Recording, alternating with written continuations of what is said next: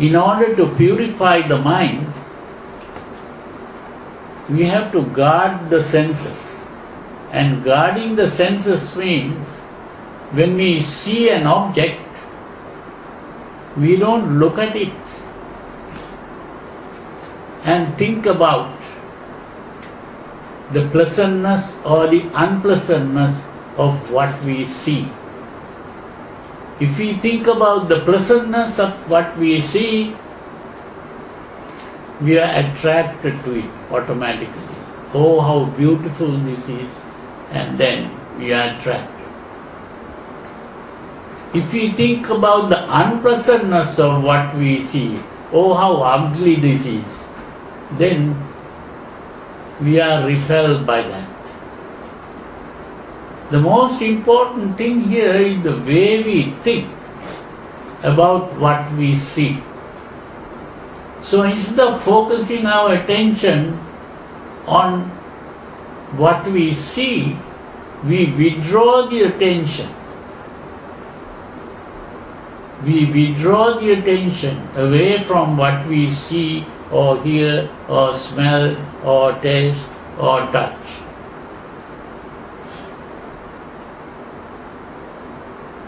If we withdraw our attention,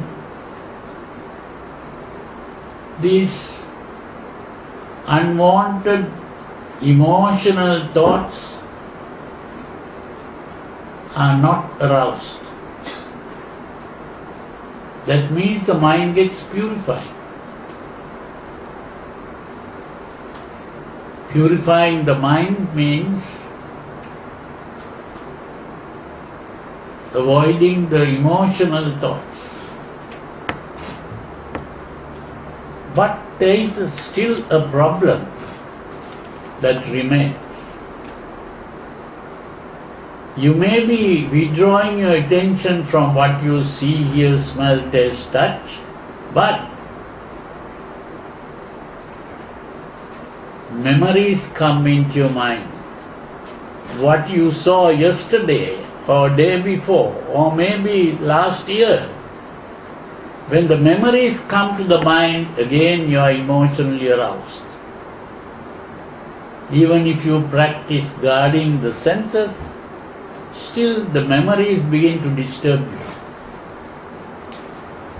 So when that happens, what you do is you take your attention away from the memories also. You have to train yourself to take your attention away from the memories.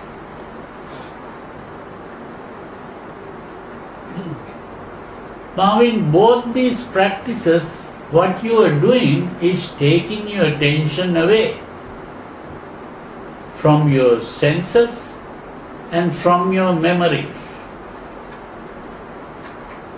Now when you take your attention away from these things, where are you going to put your attention? Now the next step is to put your attention inside, to look at your mind. You begin to focus your attention inwards. That focusing attention inwards is what is called Satipatthana. Sati means attention, and Patthana, it's not really Patthana, it is Upatthana. It's the Rati Upatthana that becomes Satipatthana. There, Upatthana means to focus it inwards.